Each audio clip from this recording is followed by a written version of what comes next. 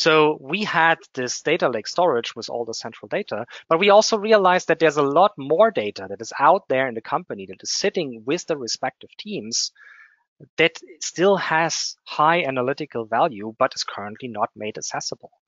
Even worse, some of these teams were sharing the data directly with each other without any compliance or governance whatsoever. So we came up with this approach that we love to call bring your own bucket, or BYOB, where we invited the different teams to connect their buckets with the central platform that we were providing. And to be honest, from the AWS perspective, that is actually from a technical side a very simple procedure that requires very little from the users to actually execute, while at the same time it is completely self-service. So now we are in the situation where we are allowing teams to, well, add buckets to this now no longer central data lake, but more growing federated data lake, so that they can make their data available to the teams that were already using the platform and making sense of the data that we were using here.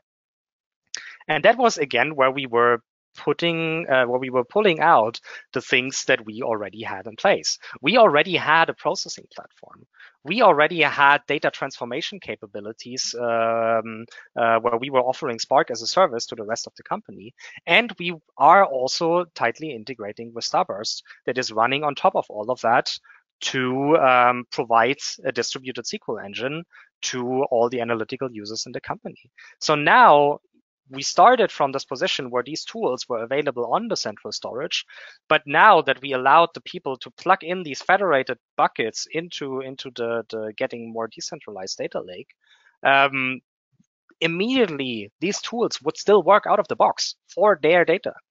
So now somebody that had some data that they somehow wanted to analyze very frequently, they needed to build up their own processing engine just to understand what this data is about. By just plugging it into the central platform, you got all this processing capabilities for free. And even more so, if you could directly make use of the governance layer at the same time. So this whole access process that I already mentioned that allowed people to request access to these central buckets was immediately extended also to these other locations, because in the end, all you are doing when you're referencing a data set on S3 is just having a URL. And as long as you have technical access, that's actually super simple to share the access to this data. And this was, again, something that was picked up by the platform team, picked up by this governance process, and just plugged in automatically.